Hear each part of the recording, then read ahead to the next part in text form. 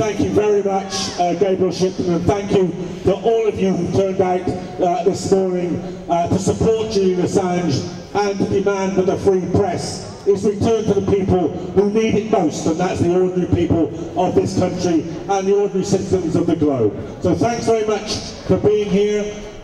We'll be reporting back to you about what we know about what's happening in court at lunchtime, and at the end obviously there'll be statements from Stella Assange and from supporters about the result of today's hearing. But no matter how that goes, there will still be a fight to be fought, and we're looking for you to be at the heart of that fight. Thanks very much for coming.